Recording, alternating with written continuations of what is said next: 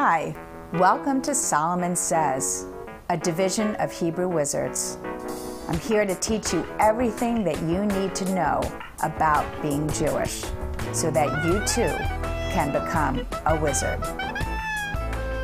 Hi, I've created this board just for you. The J holidays and J months, J standing for Jewish. So here we have a big giant circle, and in the circle are the holidays that fall within the Jewish months of the year. We begin with Tishrei, and then we move to Cheshvan. We have Kislev and Tevet and Shevat, Adar and Nisan, Iyar and Sivan, Tammuz, Av, and Elul. We have a great song that we made up in our school, Hebrew Wizards, and it goes something like this. Tishrei Cheshvan, Tishrei Cheshvan, Kislev Tevet, Kislev Tevet, Shevat Adar, Shevat Adar, driving in my Nisan to the ER with my friends Sivan, Tammuz, Av, and Elul. And if you make up fun songs, I think sometimes it makes it much easier to remember the 12 months of the year. So Tishrei is where we have all of our high holidays, but I want to point out here that in this circle of holidays and months, that the real first of the month happens in the month of Nisan. And it is Nisan where we escape from slavery to freedom, and that's when the Jewish people became a nation. And it's then that we started counting the months of the year. So let's find out what month Tishrei really is in the months of the year.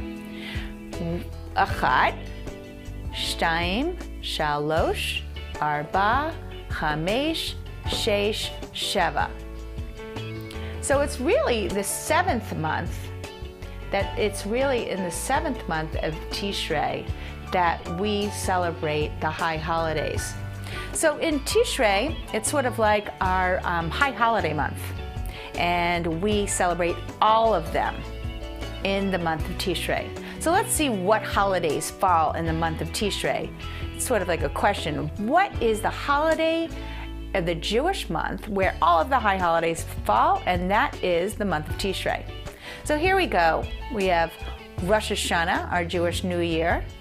We have Yom Kippur, our day of forgiveness or a day of atonement. Here we have Sukkot, which is our holiday of Jewish Thanksgiving, our harvest holiday, or one of the 3 pilgrimage holidays of the Torah. We have Simchas Torah, which is a celebration of the Torah, or the Torah's birthday. So all of those holidays fall in the month of Tishrei.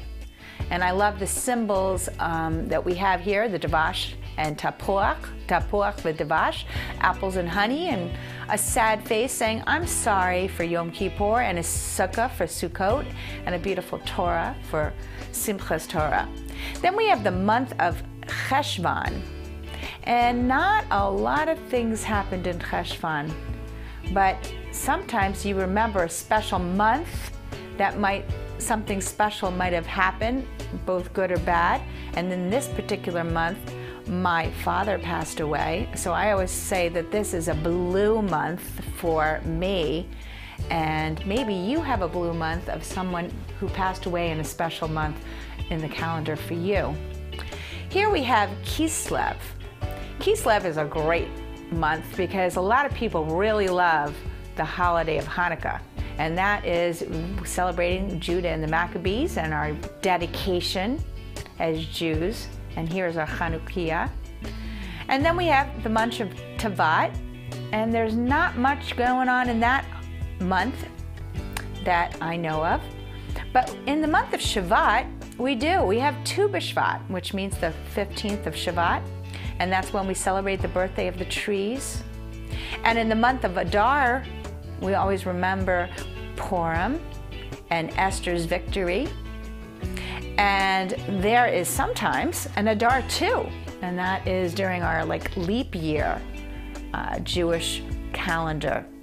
Then we have the holiday of Passover, which we talked a little bit about, is really in the month of Nisan, which is really legitimately our first month of the year, Nisan, ironically so. In the yellow over here, we have Lag BaOmer and Ha'atzmaut and Yom HaShoah, all falling in the month of Iyar. And Lag BaOmer is a holiday that falls in the month the 49 days of the Omer. And it's a time that we take a little notice and say, you know, this is a time that we can play in the fields and recognize our sense of freedom. Yom HaAtzmaut, of course, is Israel's Independence Day. Israel became a state in 1948.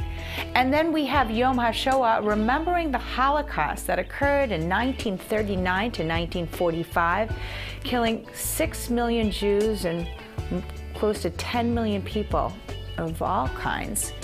It is a terrible, terrible holiday to remember HaShoah, to remember the catastrophe that happened surrounding World War II and the Holocaust. Then we have Shavuot, which is again one of our pilgrimage holidays. So is Passover, by the way. So we have our 3 pilgrimage holidays. One of them is Passover, the other one is Sukkot, and the other one is Shavuot. And we have the month of Sivan, which is Shavuot, the giving of the Torah.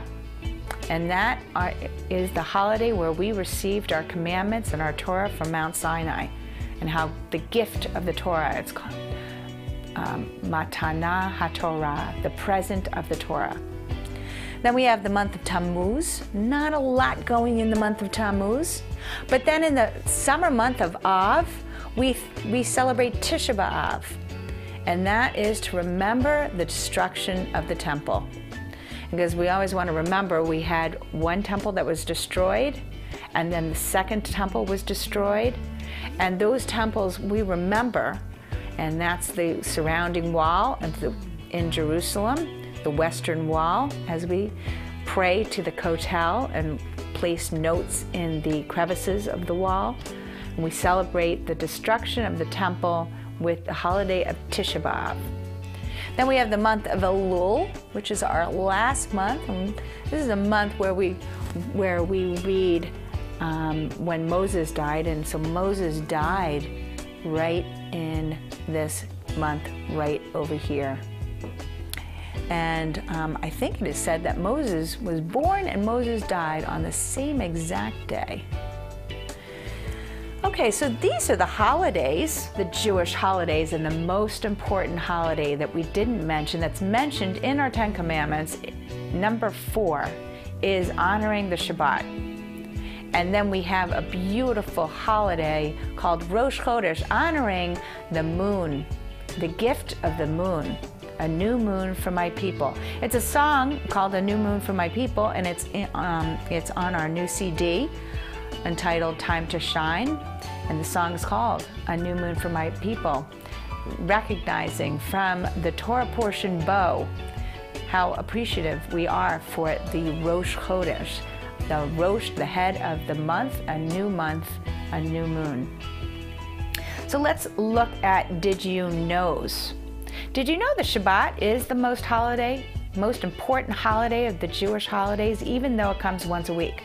So that is something I bet you most people don't know. When you say, what is the holiest holiday of all? They probably won't know.